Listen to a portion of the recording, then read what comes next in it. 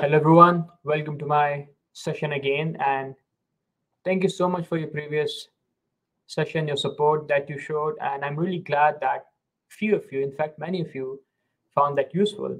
That's giving me more motivation to come with new sessions and to help you all. So let's not try to waste any time and let's get right into it, onto it, not into it.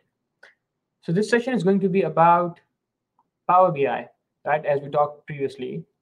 And by the way, Data Dialogue is my blog that I'm trying to create, which will help me send you newsletters every week with amazing articles, with knowledge material, with some training and resource material. So you can always look through it. You can learn a lot from that.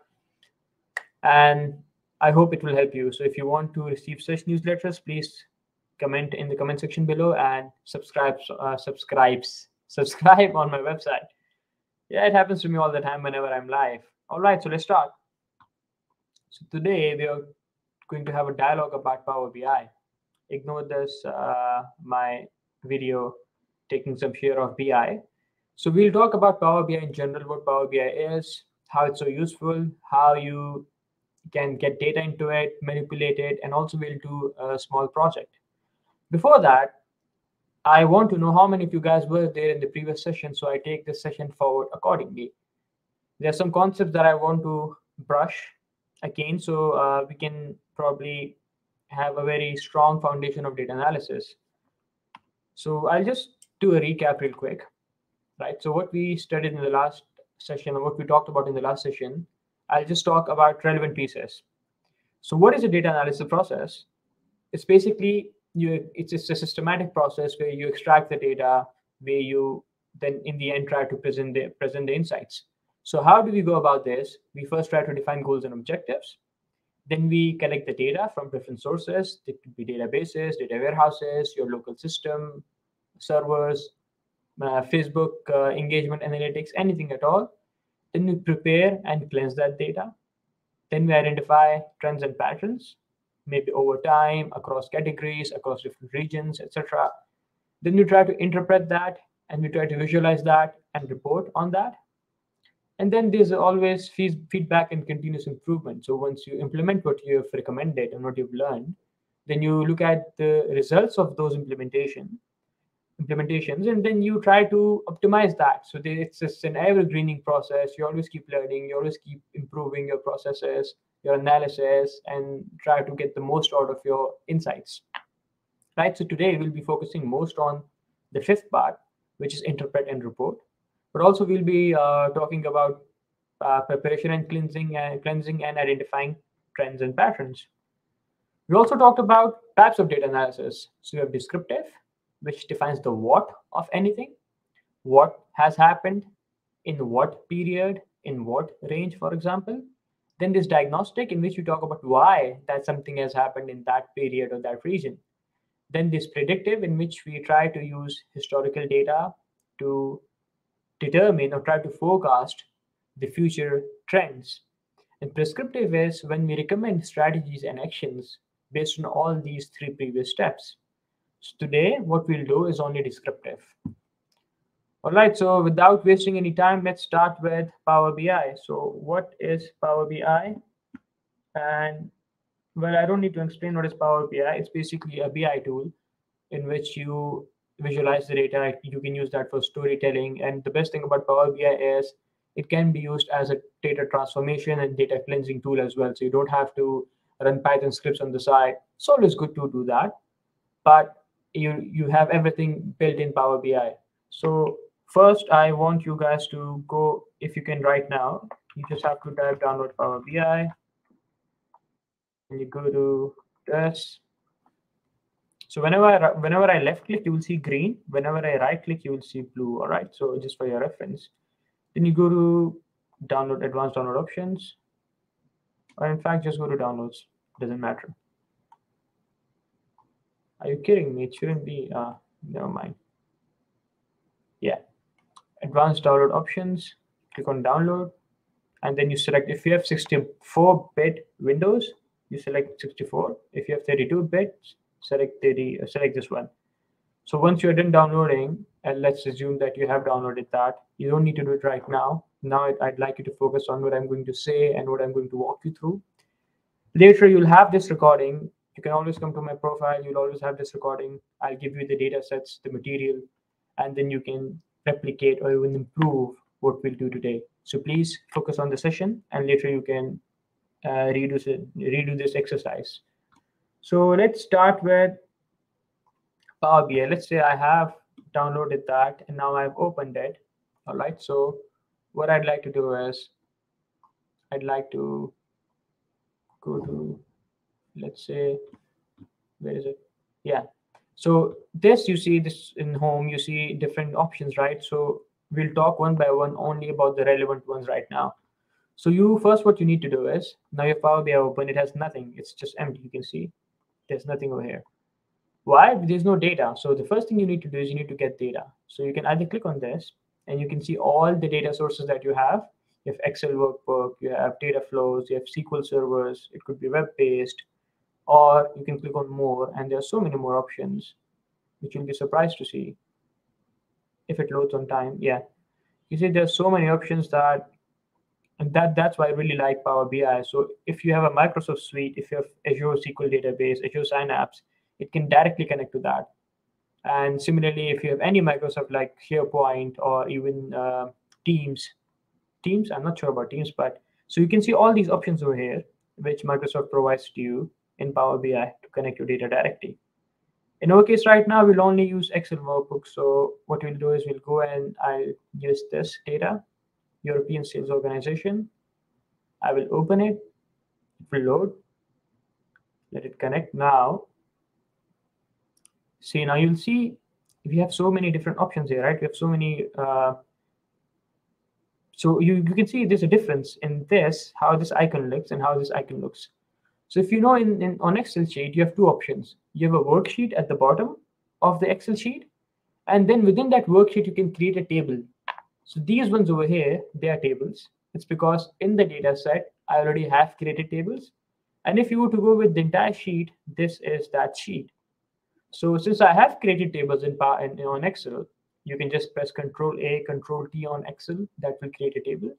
So I'll select these four. Now there's two things you can do over here. In fact, three, but you don't want to cancel, of course. You can load or you can transform. So when you load, the data comes on Power BI. You can see it over here. You can see it in this table pane. You can see this in data model pane. But first, we want to transform the data because we talked about data collection and data transformation, which is cleansing and all of that. So I click on transform data. It will open a new window. This is, wait, it opened on the wrong screen. Yeah. Now this is the powerhouse of Power BI. It's query editor, it's PowerQuery, and we call it query editor. It's also there in Excel. It's not as advanced, but even in Excel, PowerQuery is the best thing that Excel has. So you can see now we loaded these four tables, right? Now we'll call them tables. Now what's a table? Table is basically composed of rows and columns. This is a row. And mind you, you might think that these are so basic concepts, but I am keeping in mind that some of you have never been introduced to data before. So that's why I'll try to explain as simply as I can. So if someone's getting bored, I'm not sorry. So this horizontal lines that you see, these are rows. We also call them records. These vertical ones, we call them columns or attributes or fields, right? And this and a combination of columns and rows is a table.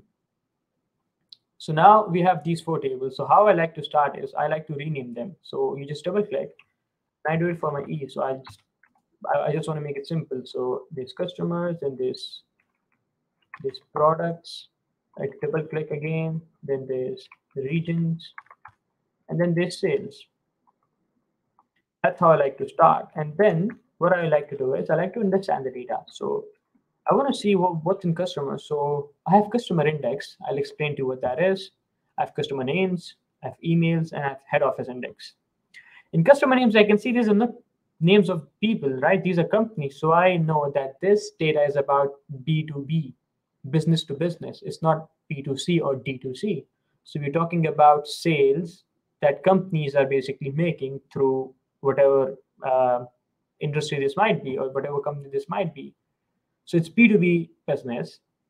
We have head office index, we have customer index. Now this customer index is a unique number. It's a unique identifier that identifies each customer or each B2B customer, each business by this. So if I say one, for one, I can only have this keys company and nothing else.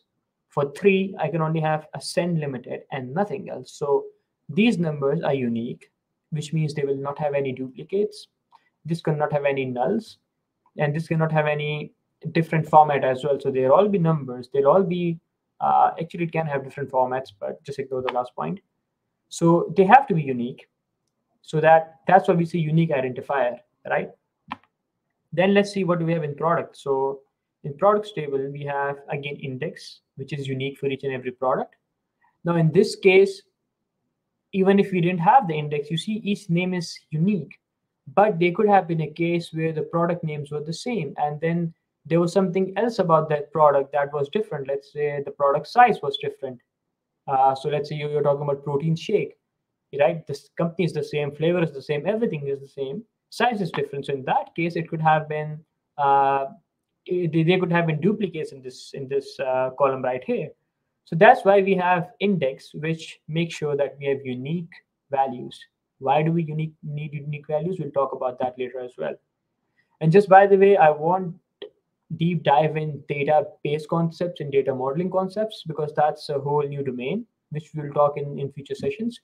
I'm only trying to explain to you things which are relevant to Power BI, and also as a general, we can extrapolate these concepts later when we talk about databases. Then we have regions. Again, we have index, which is unique identifier. You can't have one for any other city or country other than London in UK. And then you have full name as well, which is London, UK. So we have just combined the city, country over here. Then we have sales table. In sales, we have order number. This again is unique. Why unique? Because you can only have one transaction not per person, but you can only have a unique transaction number per transaction. You can't have SO000101 for two transactions because there's always a different transaction, and that's how your POS system works. POS systems are basically point of sale systems that you might have even online, or when you're going to a brick and mortar store, you buy something, there's a POS system, right, where they punch your card, where they just type all that stuff. So it generates an order. That order is called a transaction ID or order number. It's always unique. It can never be duplicated. Then we have order date. We have customer index. Now you might think of something, right? This might remind you of something. It's the customer table. So now, for example, what it's saying is that this order S000103 was purchased by a customer whose unique ID is 8 over here. So now we'll go to customers table. If you look at this 8, we know that I really don't know how to read this. It's just ME or whatever code, right? So this is that customer that we're talking about who made this purchase over here. So now it knows who that person is, but how will it know? It will look it up in this customers table. Similarly, we have delivery region index. So if you look at one, we talked about one is what? London, UK. So if you go to regions, you can see one is London, UK. So we know that the delivery region for this order made by a person whose ID is 151, they have asked to deliver that to London in the UK. Similarly, we have product description index. You can see product ID 12. Now, what was product ID 12? It's called product 12.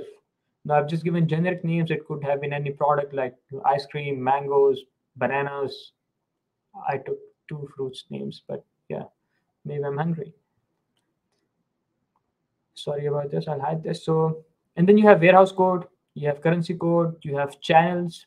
So you have in channels, you have export, you have wholesale, you have distributor. I'll just show you something here. You click on this drop down, you see list may be incomplete. Now you load more and you can see it still is USD. Sometimes what happens is when you load data sets which are hundreds of thousands of rows, right? You can't see all of those here in this drop down. For example, in this drop down, You can see only a limited number. If you want to see all of them, well, it's just not possible in Power BI. It only shows you top 1,000 values, or it shows you profiling based on top 1,000 values. Then you have, we talked about these two, then you have order quantity, you have unit price. So how many products were ordered in that particular transaction? So you might have ordered 5 chocolate bars, and each chocolate bar would cost $1963. That's a bad example. So it should be PS5, let's say. And then line total. Line total, as you can see, is basically a product of these two. So this is revenue. So it's order quantity multiplied by unit price per quantity. So it would be 1963 into 5, which gives you 9,800. And then total unit cost, it's basically what's that unit costing you. So we can use this data to, get the profit and all of that. So now what we'd like to do ideally is see if we need to make any changes over here, right? So this order number, the column name looks fine, the data type. Now, what is this over here? This is data type. Now you have different types of data types. You have string, which is called text. In this case, you can see this is a combination of text and numbers. So we can't call it numbers. It has to be text. That's how Power BI or any engine in SQL or Python, they take it as. So if it's alphanumeric, they'll take it as text. Then with order date, you can see over here we have different type of data types. So you can see date, time, date. So in this case, it's date because we have date. Well, date time would be if you also had time, let's say the exact time of that order, which you don't have in this case. You have whole numbers, you have percentages, you have fixed decimal numbers. That's for currencies. And then you have decimal numbers. You can also have true, false, or binary, which is just 1 and 0. We also call them Boolean. So this seems fine. This also seems fine. It's also 1, 2, 3, which is whole number.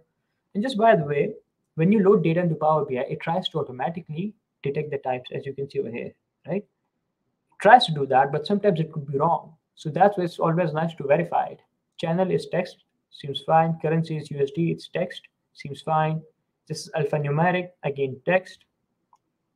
Now these would be numbers. Order quantity is also number. It can't be 5.5. You can't order 5.5 mobile phones or pens. Unit price, now that's decimal. Why? Because of course unit price could be in decimals. For example, you buy one piece of bread or loaf of bread, it could be $1.5. Line total, again, since you're multiplying a decimal with a whole number, it also needs to be a decimal or a fraction. Similarly, same goes for total unit cost. Now, this all looks fine to me. Let's check that in these tables as well. Okay, this is whole number, fine. Text, number, all right. I'll get back to this. I need to explain one more thing.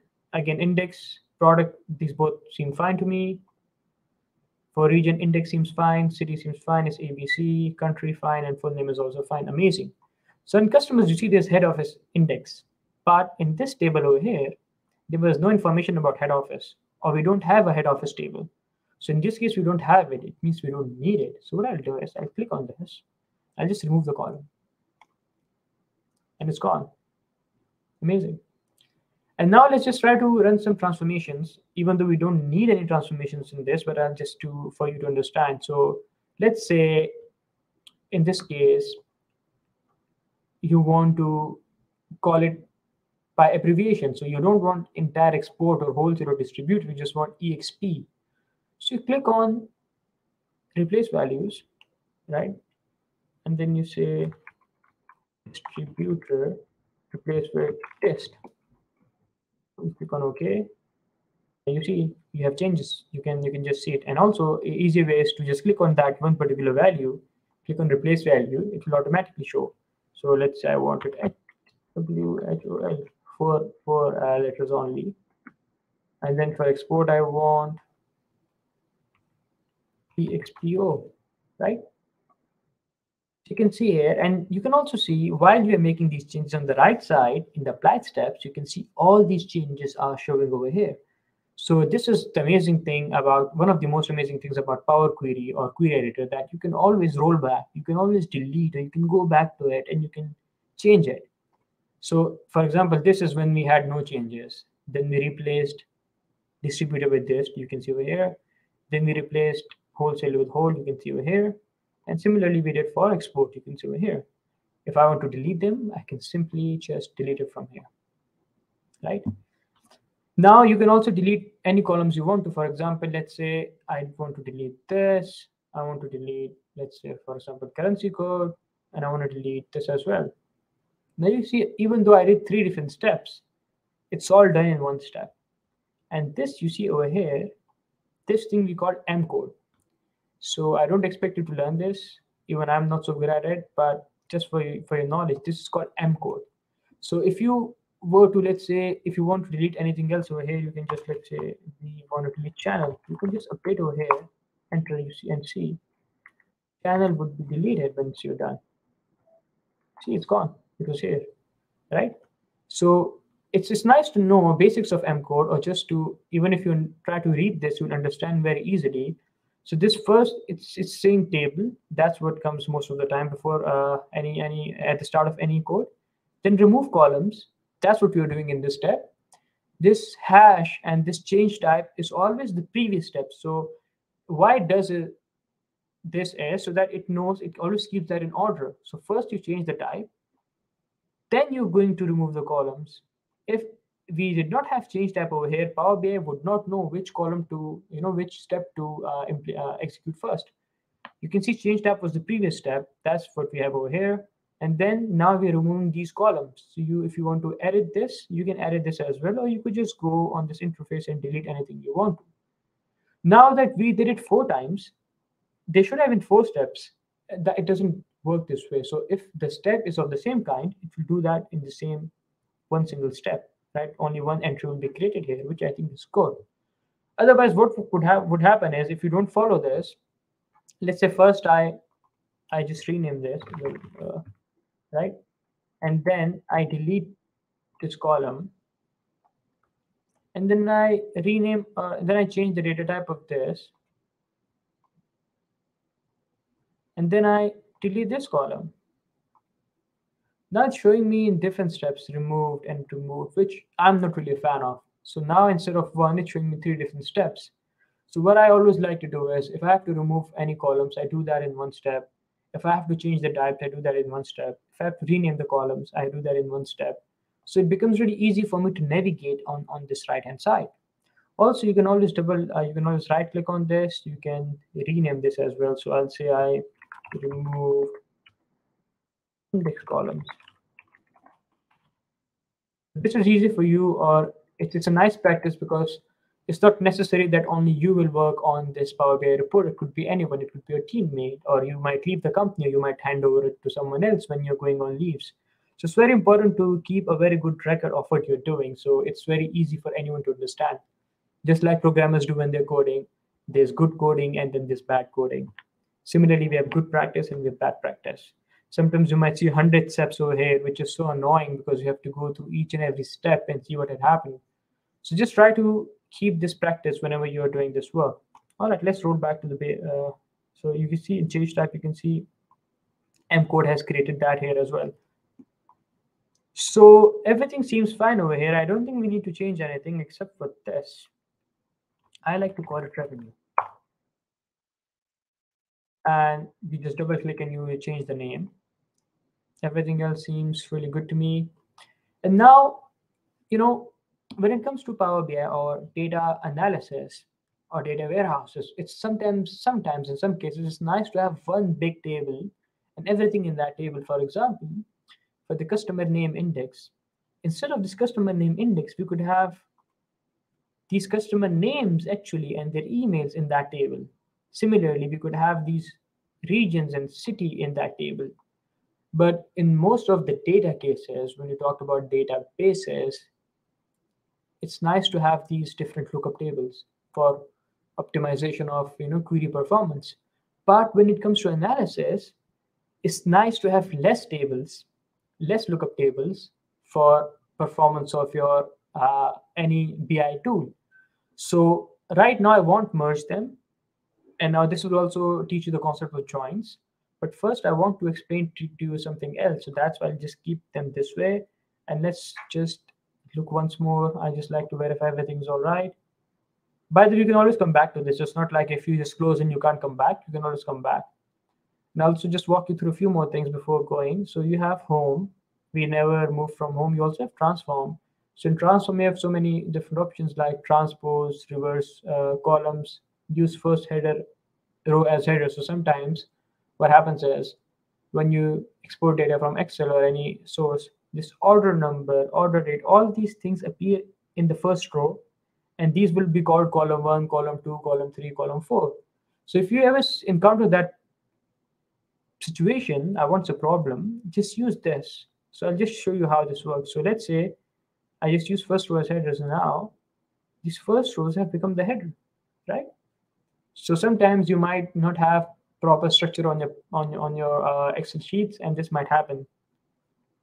Damn, what happened here? Promoted error. So then you have again data types. You can pivot and pivot these columns. This is a very important concept which we'll talk about in details in the next session. Your formats as well. So let me quickly explain you what each thing means. So let's take this. So in format, you have uppercase, lowercase. In uppercase, each and every letter becomes caps lock or capital.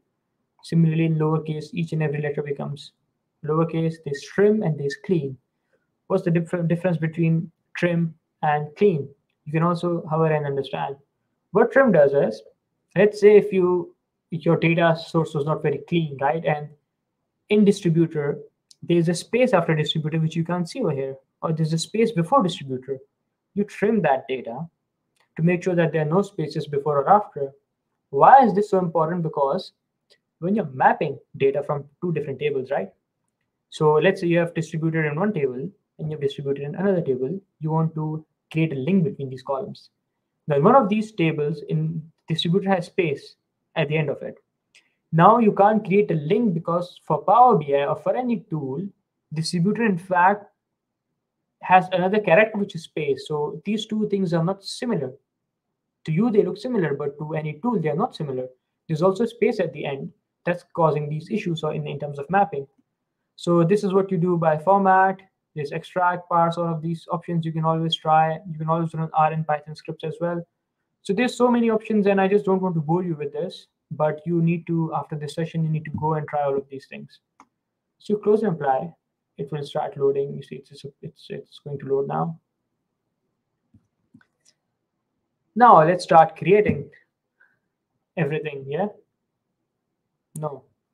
There's one more very important thing. Every time you load more than one tables, you need to go on this model view. So this pane has three options. There's report view, there's table view, which is data view. You can just click and see each and every different columns and values in that table. You can add measures and columns over here as well. And this is the model view. Now what's a data model? Now we talked about if you remember, we talked about, let me just delete these because sometimes there are some problems. We said that we have a customer table over here. So we have this customer index, right?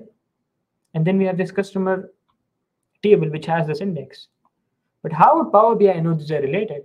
It has no idea that these two are related. So you have to go and you have to create those relations over here. What happens when you don't create this? What happens is that, let me delete this.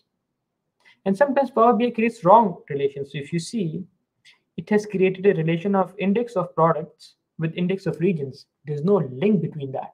But since the column names were the same, their values were in 1, 2, 3 for numeric, Power BI thought, well, there's a relation, but there's no. So just delete that. So you always have to come to this and understand the relationships. What I like to do is, I'd call this a fact table. I'll again explain to you what that is in the next session, and I'll give you some resources. And I like to call these dimension tables. So dimension table and fact table. Now fact table has numerical values, right? And some, let's just keep it simple. It has numerical values. And now these dimension tables, they explain to you more about the fact tables. So for example, you say that customer index 1, right, had made a sale of a purchase of, let's say, $1,000. Now this dimension table will tell you more about that customer. Similarly, it will tell you more about the region. In this table, we had no region. We just had region identifier, which was index. So now, what are relationships? Let's take a step back And let's talk about different kinds of relationships. So we have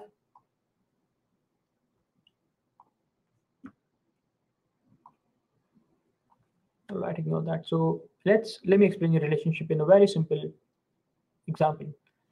We have two tables. We have customers table and we have orders table.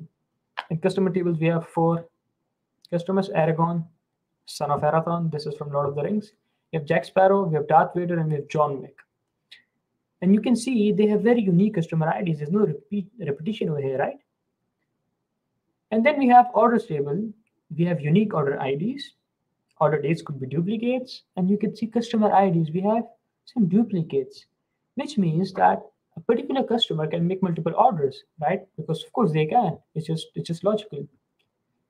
So now we want to see what kind of relationship they have. And relationships are also called cardinality, which is a fancy term. You can ignore that. Just always use the relationships. So if you see here, Aragon, son of Arathon, is unique and has made 3 purchases. So if you just try to understand the relationship between these, you can see you can create this. Let's think of 3 imaginary lines: 1, 2, and 3. So we can say the relationship is from 1 to many, right? This exactly is how we can explain or illustrate it. There's 1 to many relationship between the customers and the orders. We call this 1 to many. We also have 1 to 1. Now, what is 1 to 1? Let's say, I hope this is clear. So we also have 1 to 1. Now, 1 to 1 means, let me give you an example of a passport table. So in this passport, we have passport ID, when it was, until when it's valid, when it was issued, first name, last name, and country. So if Cristiano Ronaldo, we have Black Panther from Wakanda, we have Virat Kohli, and we have Imran Khan. I want to establish a relationship of 1 to 1 and to explain to you. So let's say I want to divide this table into 2. I just want to have passport details and the personal details, right? The name details. So now you can see passport ID in this case and in this case, they only exist once, right? They're unique. So now the relationship between them is 1 to 1. I hope this makes it very clear. There's also many to many, which we'll talk about probably in the next session, because I think it will get too much for this. I'll just repeat myself. So we have 1 to 1, we have 1 to many, or many to 1. Many to 1 is the same thing like this, just turn it around. So one person can buy multiple orders or can have multiple purchases, and multiple purchases could belong to one person. So that would be many to 1. It's just rotate that 180 degrees. That's it. That's the easiest way of explaining it. Now, why did I explain to you this? Because I want to talk about something very important. Let's talk about this example. So I created a table. This is just to explain this. So I created 3 tables. I have a car produced table, where we have car IDs, we have units produced, we have year, right? So car ID A, B, C, C, D, D. You can see we have multiple options. Then we have car sold. We have A, B, B, C, C, D, D again. We have units sold. We have year. We have car, and you can see that we have duplicates in car IDs, right? In both of these instances. And then we have car ID A, B, C, D, and these are colors. So this is unique, right? So now if we go to, and if we, let's say, create, wait, is it many to many? It's not many to, it's not many to many. Or it is in fact many to many. Never mind. Press Control G. So let's say you can see over here. So I've created this chart, this visual. It's a bar chart, a clustered bar chart from these 2 tables.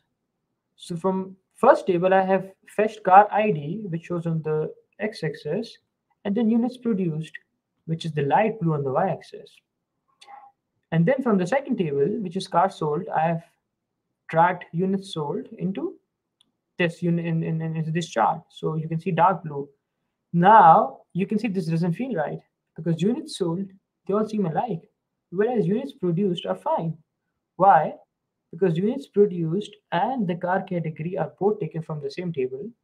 So we don't really need to create a relationship between the same table, right? It's just one table. Similarly, in this case, we have taken car ID and units sold from this second unit car sold table, and we have taken units produced from cars produced table. Now you can see the units produced seem very weird. It doesn't seem to change. We know for a fact that it's changing, but units sold seem fine, right? Again, because they're taken from the same table. Now, why is that? It is because Power BI does not know the relationship between these. It does not know what's related to what. It does not know that this table is related to this table by any chance. And that's why we have this model view to create relationships. Wait, I think I'm on the wrong screen. Yeah, stupid. So now you can see we have cars ID, we have cars purchased and cars sold. So let me try to map these. You just pick and drop and drag, pick, drag and drop. It will give an error. It won't give an error, but it's saying we have a many-to-many relationship. Actually, it is an error. And that's because the unique column, the unique identifier contains multiple values. So it won't let me properly create that. So what I'll do is I'll drag it from here to here. And similarly, ID2, car ID. It should fix it now, right? Because now we have created a relationship. So we go here. Wow, still not. You know why? Let me go back. If you have noticed there's an arrow over here. What does it mean?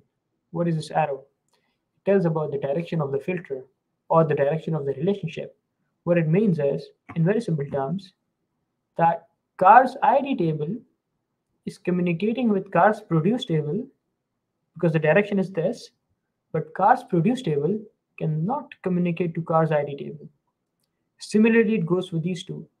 But what we need to establish is we need relationship between these two, right? Because we are taking two columns from here and one from here. So that's why these both tables need to communicate with each other. So what we'll do is we'll double click on this, and you see this cross filter direction. And you can see there's many to one. This one, and then there's this many. This asterisk means many. So you click on both.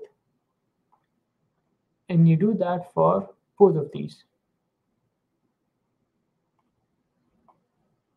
Press OK. Now you can see, now we know that the information is, or let's say the filter or the information is passing in both the directions, right? So now you see, if you click here, now you see it's fine. Now it's showing perfect because now Power BI knows there's a relationship between these. And what is that? What kind of relationship is that? Now, I think this is clear. So let's move back to our example where we were trying to create a relationship. Let's go. So we have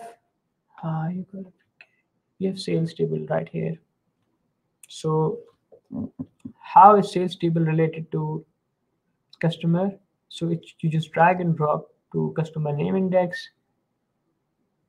You drag and drop to delivery region index over here and the product description index over here. This should all be one to many, and one to many. Let's go back to now. Let's start working. So this is your report view. You can see here you have so many options. You have insert, you have modeling, you have optimize the external tools. Let's forget that for now. This is very important. This is the visualization pane, and this is called the filter pane. So this visualization pane, you can see all the charts over here. So whatever chart you want to pick, just hover and you'll know the name of that. So let's say we want to see line chart, right? This is just line chart. So all you do, you go to this and you just drag and drop total unit price, revenue. Or if you don't want to drag and drop, you can just click on this over here, or you can just drag and drop over here. Now, for revenue to show in the line, of course, there's something you need on the x-axis, which is the date. So here we have the date.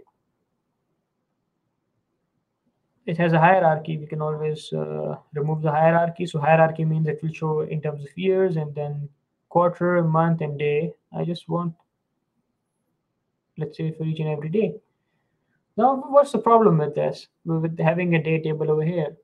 Sometimes, let's say you had a shipping table as well. In that shipping table, you had a shipping date, and then you had a return table. In that return table, you had a return date. So now these dates in so many tables, it's always nice to have a common date table, and then you connect that date table to all the tables in the model view. So how you can do this is you can go insert, you can no, in fact, sorry, you can go to home. You can just where is it? Yeah, you can go to insert. I just lost the plot over here? Apologies for this. Yeah, sorry, I keep forgetting. So you go to new table, right? Because we need a date table, and you say date is equal to. Now Power BI has date, some functions for date and calendar. You call them calendar. So you have different. So you have calendar auto. So I'd like calendar auto. No, sorry, I'd like calendar. So in calendar, what it does is it gives you an option: start date, end date. You can hard code them. You can say start date is 1st January 2020, and end date is 31st December 2022. But there's another way, a better one. So since you have a sales table that has all the dates, you want to see all the dates which are from minimum to maximum in that table, right? So you type min, which is minimum, of date, sales order date. That's the starting date. And you can see in Power BI, it always tells you what to enter next. So it tells you the smallest numeric value in a column or whatever. You can just see the definition of that tax formula over here. You press comma, and now I'll talk about max of the date. So max of date, and then enter. So here we have a date. Wait a second. I think there's some.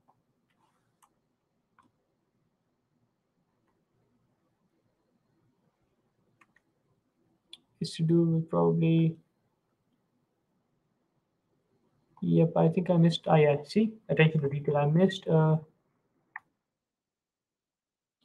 parenthesis over here. Now I need one more parenthesis over here, and now we're good. Yes, so you can see in date, now we have a date table. You can go to the table view or data view, and you can see we have the date. Now in this view, you can also change the format of the date. So you click on the drop down, you have so many formats. These are for dates. So what I like is, I always like to keep a date, month, year, right? So I'll change the format. Here's one more way, the easy way, the better way, the more, let's say, expendable way. We talked about transform data, so you can just go to transform data, click on new source, click on blank query, right? And then I've created this date table over here. So you can just Control A, Control C. I'll share this with you. And then you just paste it over here. No, sorry, you don't paste it over here. Click on Advanced Editor. Now it's open here. Control A, Control V. Done. Now it's asking you to enter the start and the end date. So I want to choose my data is, let's say, from 2014, I think. So I'll just choose 2014, January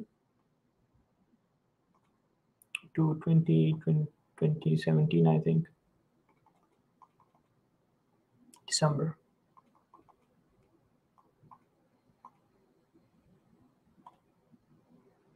And what is this financial year start month? So different companies, different countries, they have different financial, different months where they start counting their financial year from. So let's say it's July. Invoke. So now it has, you see, it has created this date table which has date, year, quarter, month of year, day of month, and this is date integer. Then you have so many options. We have days, we have day in a week, we have week ending, week starting, week number. So it always depends on what kind of analysis you want to do and what kind of graphs and charts you want to show, and this can really help you. So I'll just rename it date. Now there's always a date inside, so what you do is, let's call it date underscore. Now one more thing that I like to do is, I like to group these. So I like to right click, and I'd like to move to a group, new group, date table. So all the date tables, or just one date table, will be here. Then I'd like to group these into one more, which is these are in a part of the data model, right? So sorry, I just sent them to the date group. Move to group, new group, data model. Why I like to do this is it just makes it very easy for me to navigate in case I had 50 tables or 60 tables. What would I do in that case? So it would be much easier for me to have this proper categorization. So I just close and apply.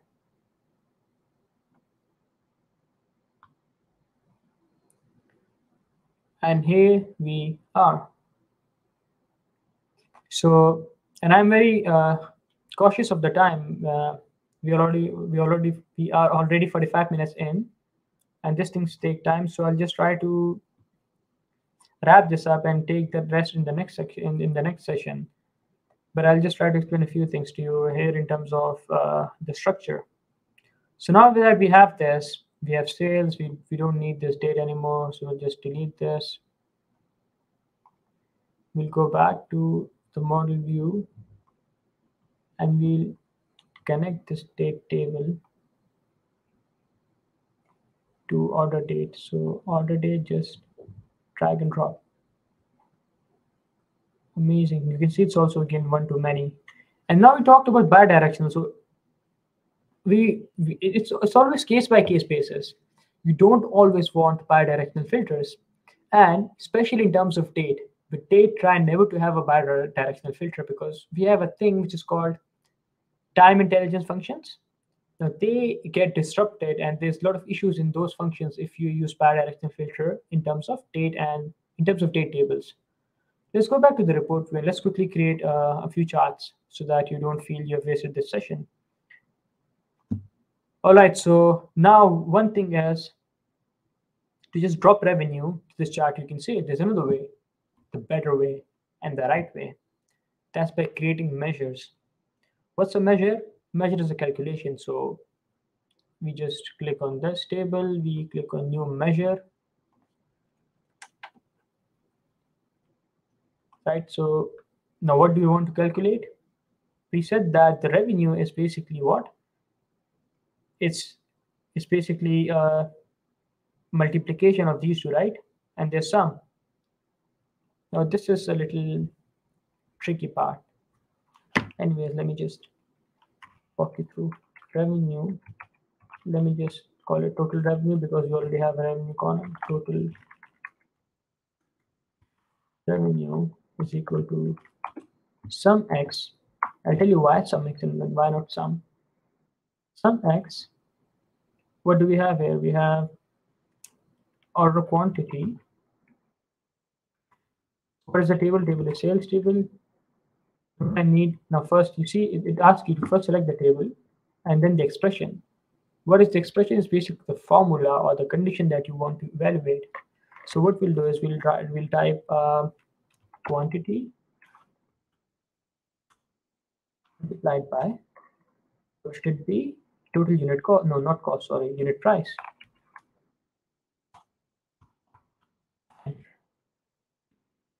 Let me show you something interesting. I create a table. In this table, what I'll do is I'll just add, let's say, order dates. This is the revenue that was already there. This is the revenue that I created. Now, instead of this revenue as well, let's create a measure of this, right? So let's just go to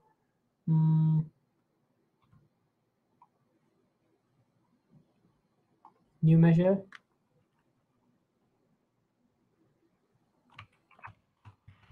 Revenue 2.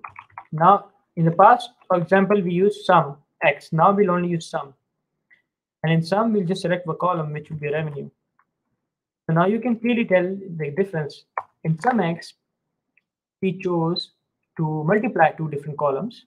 In sum, we are only choosing one column. That's because sum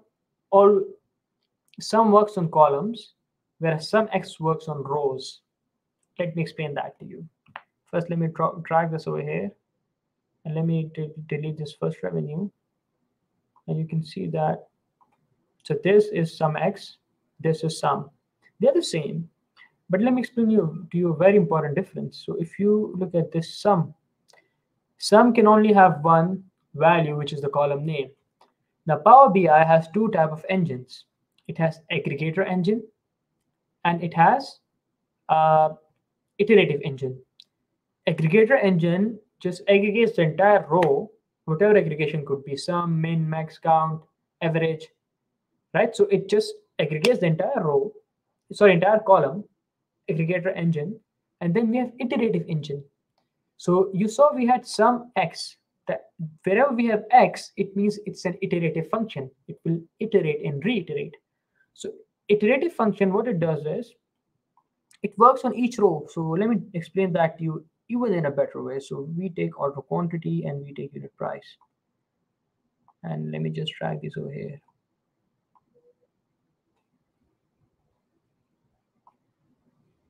So this column over here is sum x. So what's it doing is, it's multiplying these two. So for each and every row, it's multiplying 58 into 15,000. It's multiplying 109 into 31,000. It's multiplying all of these separately. So iterative engine or iterative functions, in this case sum x, it goes row by row, evaluates the expression. What was the expression? Expression was quantity into unit price. It evaluates per row, and then in the end it sums it. So when all the rows are evaluated, it reaches to the last row. That's when it sums that total. Whereas in sum, it just directly sums the entire column. And also in sum, you can't have multiple options, right? You can't multiply two different columns to come to a new value. In sum x, you can. So that's a very important difference that you need to know. In this case, it doesn't matter much. We can take both, but there would be cases where you would need. So for example, now that I have calculated quantity into unit price, I can go back and I can delete the revenue that I had created. You know, and this existed before. This is something that was a part of the data. I can delete it because I know it can be derived from these two. So I don't need it. Now this is what we talked of is measure. Now what is a calculated column? You can always go and you can right click and you can see new column, right? And you can apply the same formula in the column as well. So you can say, let's say revenue column.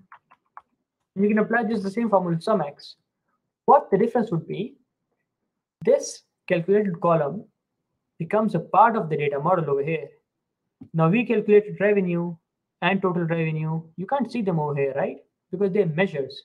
But when you created a column, you can see, which we didn't complete the formula because vary of the time, it will become part of the model, which means it will take up space.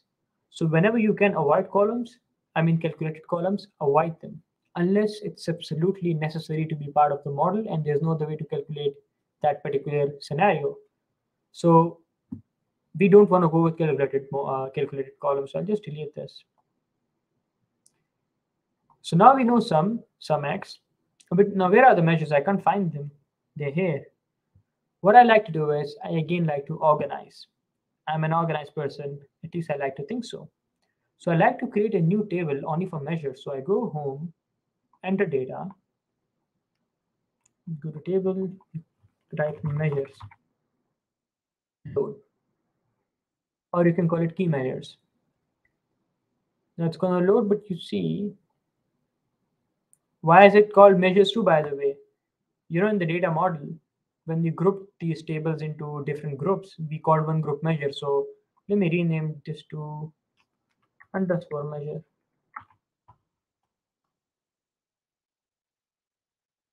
Now you see there's already this column. You can't delete this column. First, what you have to do is you have to take this measure.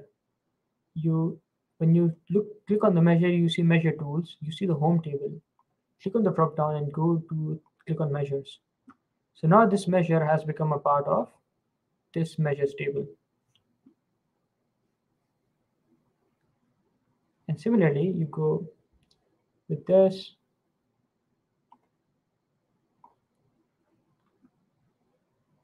Now you delete this. So once you delete this, just notice the icon of the measures. This icon is going to change. See, now this is only a measures table. It becomes very easy when you have so many measures and you have so many different formulas that you need to work on. So it becomes very easy when you want to drag and drop them. So I'll just delete this. I don't need this anymore. It was for explanation. Now comes the part of visualization. First thing first, it's the title, or the whatever the title is. It's very important to name your reports, of course. So, and also name it very explanatory. So sales performance report, for example. So control A, keep these little pegs. I like to keep at least 28. I like to keep them bold. And then you can always drag it to the center. You can change the colors from here, the font size, type, anything. No. Yeah, so sales performance report. This is where we should, I think, start in the next session. I'll just rename this as well. You can rename the tabs. Why I want to stop here, because what we did right now is it takes, you might not be able to retain all of this. Or maybe I'll just show you how I like to do it, because I don't want you to feel that you have not learned enough. So what I like to do is, I always like to shout the big numbers, the main numbers on the face of the stakeholders. How do you do that? Use these cards. So for example, you click on this. Now this is the total revenue. We'll work on the design later. So you have the total revenue here. Then what else could you have? There's so many things. You can have, let's say, total channels. You can have total order quantity. You can have number of orders. Let's create that. So now let's go to measures, new measure. I want to count total orders, right? How can I do that? I can't sum them up because order was alphanumeric field. So I need to count them because each row is a unique order. So I'll count ID, which I don't remember the name. It was called order number. Order number. So now it's going to count all the rows for order number, and that is your total order. Total number of orders. So I control C, control V, and I like to just take this and try and drop it on top of this. So we had total orders. Oh, so I had an issue here. I just misspelled it. Uders. So you can also change the names here, by the way. For example, instead of total orders, we know we're talking about total, just make it orders. And instead of total revenue, you can just click over here, double click, and make it just revenue, right? So we have total orders, we have total revenue. What else? Let's say total products. Again, we'll count the number of products. So how many products are we even selling? So we go new measure, we click on products, total products is equal to count product name, or even product ID. I'll just take product name because we should take product ID. I'm just trying to run through this. Again, I'll just like to control C, control V. Let's talk about total products. What else can we have? Do you want to have total product quantity or items, total number of items, let's say, purchased? So let's say new measure total items. Now products and items are different. We have 15 products, but how many times each and every of these products have been purchased? So total items is equal to count sum, because it's a number. So we are summing what? We're summing order quantity.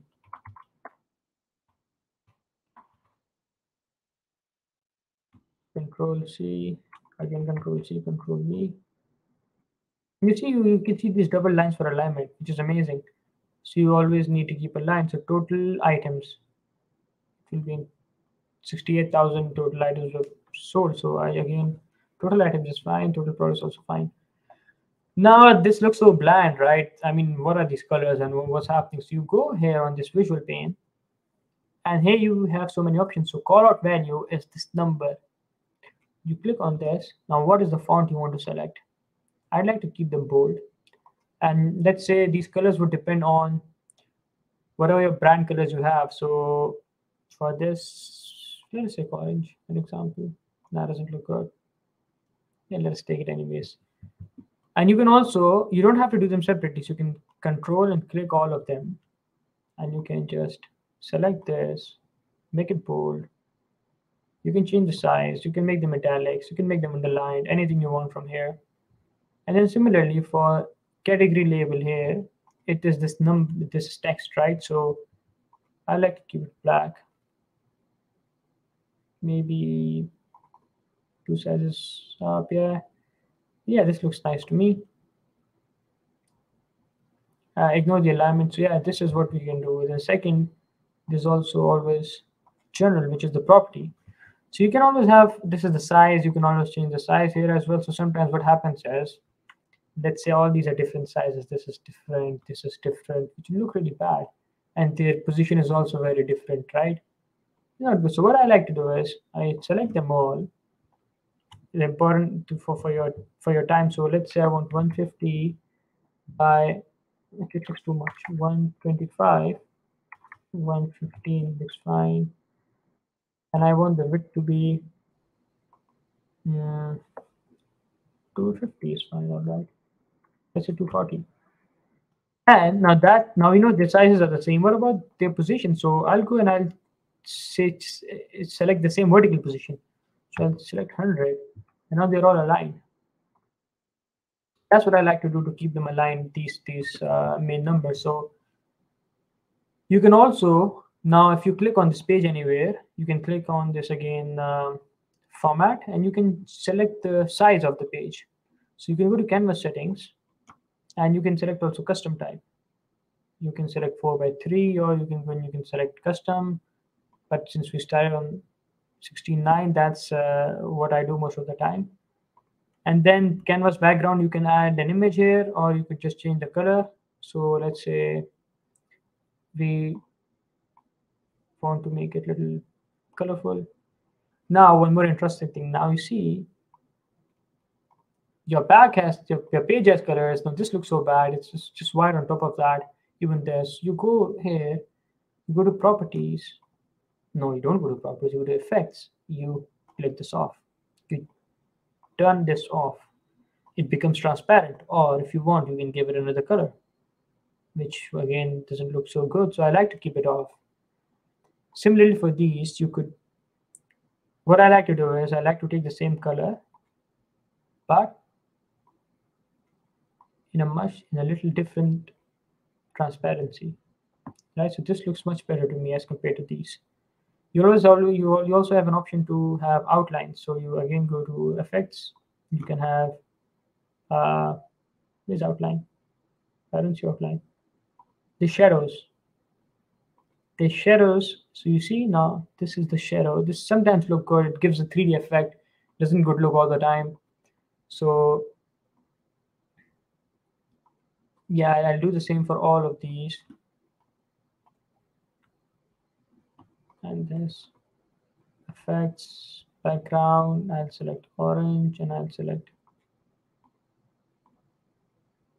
this transparency. Now, sometimes I like to keep shadows, sometimes I don't, depends on the mood. Now here we don't. That's only for a contrast. So this is what we have, these high level numbers. So let me just finish this real quick. In fact, let me just remove the shadow. I'm clicking everywhere but on the right place. I think I didn't rub my hands properly today. So when you rub your hands real fast, your hands become warm and then you are more efficient. This is something really stupid that I don't believe in. I'm just rambling. So now what we want to do is, let's say we want to see sales per year. So I click on this and I select total revenue, and then I select date, and I just want to see years. So I just click on hierarchy and I click on year. Here we have it. right? So revenue by year, let's align this. And then what else do we need? Let's see revenue by product. So I'll select a bar chart, or let's say we also call it horizontal chart, horizontal bar chart. So let me just, so now what you need to do is you need to see the revenue by product. So where are the products? This is the product table that I have, right? So I click on it and I look at the product name. It should be on the y-axis, and the revenue should be, let's say, on x-axis. So total revenue. What happened over here? Something happened, which I don't know what.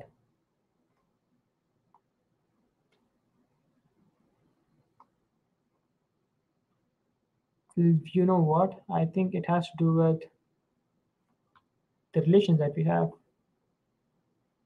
Product name to have the relationship is between, yeah, again, so we don't have this two. I created the wrong relationship. You see, product name with index. It needs to be index with index. So it index with index.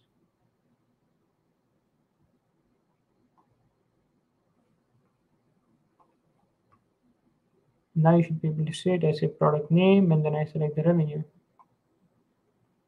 Yes. You can see here revenue by product, revenue by product, and so on. You can create so many visuals, which we'll talk in the next session, but let us just quickly try to make them aesthetically nice. So let's just start with, now see, now I selected these two. It's not showing me how to, that visual pin. Why?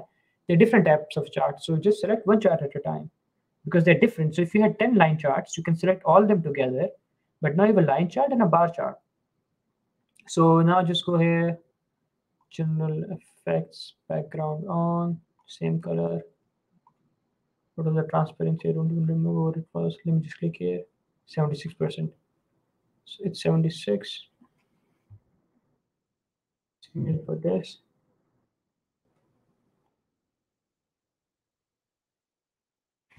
All right, so now these bars as well, they need to change. So I'll go here.